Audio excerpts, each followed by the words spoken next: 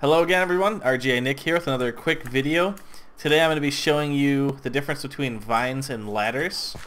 If you don't know, ladders are a really easy way to go up or down a straight cliff, but a lot of people don't know that vines actually provide the same functionality.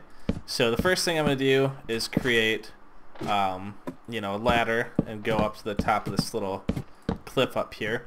So let's say this was your home. You could have a little doorway up here, and it's kind of hidden this way. To get up here you have to climb up the ladder and stuff. Spiders won't really have an issue climbing up the walls, but most other creatures I don't think can use ladders. So the ladder, like you can see here, it's a pretty effective way of going up and down, but you can also do the same thing with vines. But the cool thing about vines are, all you have to do is take one vine and plant it at the top.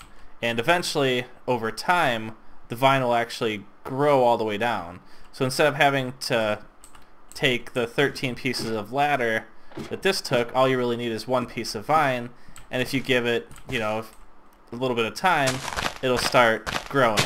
But if you wanted to use it as a ladder right away, you could also use it just like that. So you can see that the time it takes to climb down vines and climb down a ladder is the same as climbing up vines and climbing down a ladder. They both, I think, have the same max speed and stuff, so they're both efficient ways of getting up or down a cliff. It's just, if you use a ladder and you're trying to keep your house hidden, this sticks out like a sore thumb. Anyone walking by would be able to see that, hey, this ladder isn't supposed to be there.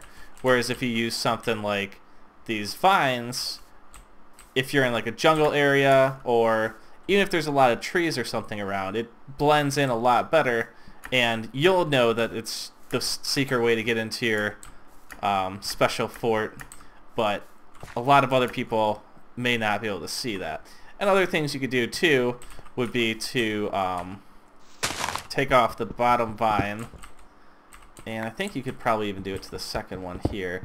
Vines will actually grow over nothing, so you could technically make a hidden entrance. You could have it behind the vines. Maybe if you had green wool or tree branches, you could put it back here inside of the doorway so that it all blends together. But you could also use it so you can have to jump over it. So someone might come over here and see that, hey, there's a tunnel behind these vines, and it could just be, nothing. You could just have it go around the corner into just like a cave or something. So they might come up here and be like, oh, well, this is nothing. But if they actually jump, they can jump above the doorway and climb all the way up. Most people probably won't think of that right away, so they'll probably run in here and be like, oh sweet, it's a hidden cave or something. They're like, oh, well, this is nothing. So it's just another way you can hide stuff. It's a lot cheaper on resources when it comes to building this, because like I said, after a while the vines will grow themselves all the way down to the ground. So I hope this helps. See you guys next time.